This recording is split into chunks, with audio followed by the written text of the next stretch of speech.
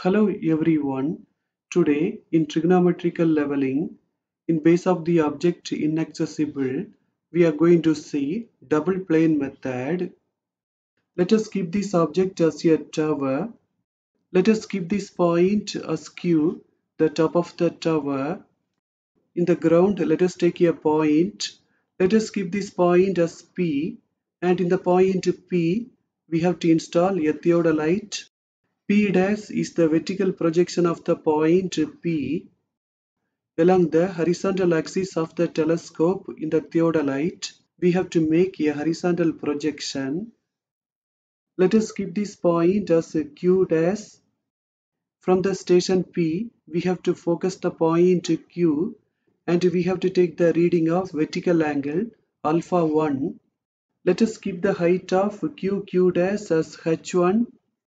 In the benchmark, we have to keep a leveling staff, and from the station P, we have to take the reading of the leveling staff. Let us keep the reading as S1. Now we have to make one more station in the point R. In this station, we have to install the theodolite. R dash is the vertical projection of the point R along the horizontal axis of the telescope in the theodolite. We have to draw a horizontal line. Let us keep this point as Q double dash. From the station R, we have to focus the top of the tower and we have to take the reading of vertical angle alpha 2. Now from the station R, we have to see the leveling staff and take the staff reading. We have to keep the staff reading as S2. Let us keep the height of Q double dash as H2. We have to measure the horizontal distance between R and P, and let us keep the distance as a small d. Let us make a line connecting the ground points R and P. From the point R in the same elevation, we have to make a horizontal line towards the tower, and in the same elevation from the point P, we have to make a horizontal line towards the tower. So both of the lines will meet in a single point. Let us keep that point as Q triple dash. This is a triangle.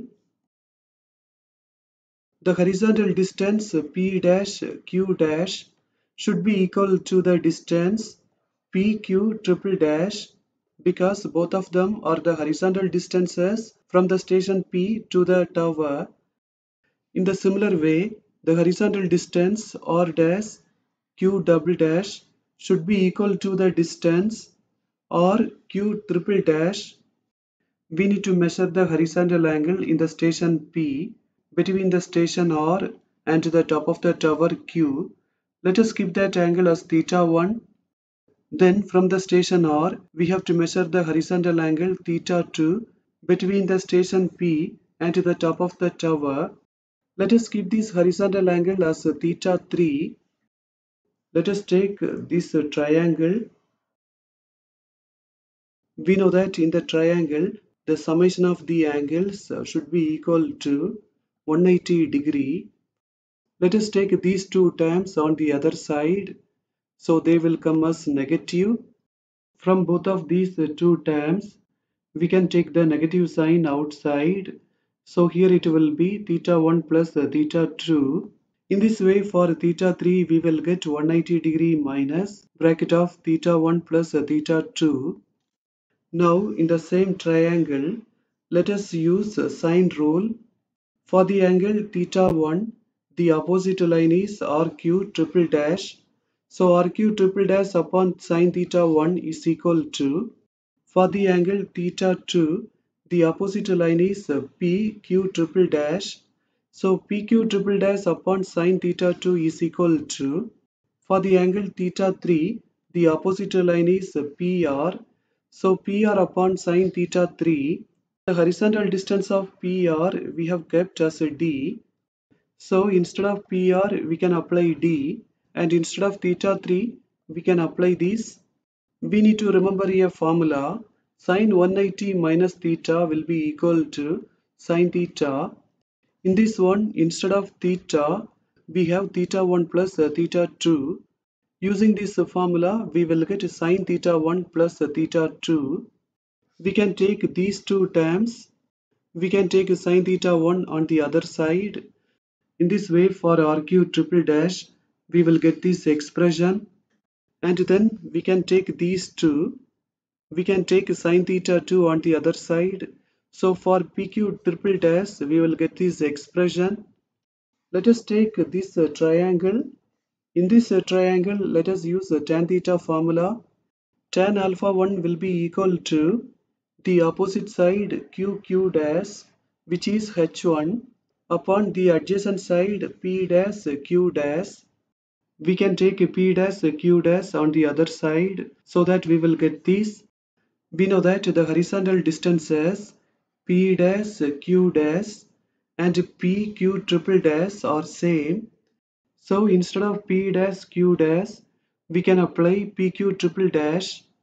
Instead of pq triple dash, we can apply this expression so that for h1 we will get this expression. Now let us take this triangle. In this triangle, let us apply tan theta formula. Tan alpha 2 will be equal to the opposite side q double dash, which is h2, upon the adjacent side r dash q double dash. We can take this term on the other side, so it will come in the numerator. We know that the horizontal distances r dash q double dash and r q triple dash will be same.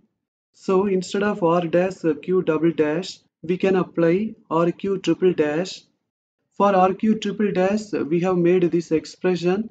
Instead of this, we can apply that. So that for h2, we will get this expression. We have made the expressions for h1 and h2. Now let us see how to find the reduced level of the top of the tower. There are two ways. Let us see the first method. We have to add the reduced level of the benchmark with S1 and H1. Let us see the second method. With the reduced level of the benchmark, we have to add S2 and H2. Now let us see a problem. To find the elevation of the top Q of a hill, a flagstaff of 2 meter height was erected. Let us assume that it is the top of the hill Q, in that a flagstaff of 2 meter height is installed, and observations were made from two stations P and R 60 meters apart. The horizontal distance D between P and R is 60 meters. The horizontal angle measured at P between R and top of the flagstaff was 60 degree 30 minutes. Theta 1 is 60 degree 30 minutes, and that measured at R between the top of the flagstaff and P was 68 degree 18 minutes. Theta 2 is 68 degree 18 minutes. The angle of elevation to the top of the flagstaff was measured to be 10 degree 12 minutes at P. Alpha 1 is 10 degree 12 minutes. The angle of elevation to the top of the flagstaff was measured to be 10 degree 48 minutes at R. Alpha 2 is 10 degree 48 minutes. Staff readings on benchmark when the instrument was at P is 1.965 meter, and that with the instrument at R is 2.055 meter. S1 is 1.965 and S2 is 2.055 meter. Calculate the elevation of the top of hill if that of benchmark was 435.065 meters. The reduced level in the benchmark is given as 435.065 meter. We need to find the reduced level of top of the hill, that is Q. Using this formula, we can find H1. For H1, we will get 12.87 meter. And using this formula, we can find H2. For H2, we will get 12.78 meter. To find the reduced level of the top of the flagstaff, we can use two methods. In the first method, with the reduced level of the benchmark, we have to add this staff reading and this height so that we will get this. Let us see the second method. With the reduced level of the benchmark, we have to add this top reading and this height so that we will get this. For both of them, we have got the same value. Sometimes it will be little different. If it is a little different, we have to take the average. Now we need to find the reduced level of the top of the hill. The height of the flagstaff is given in the question as 2 meter. In the top, the reduced level is 449.9. So to get the reduced level of the top of the hill, we need to subtract 2.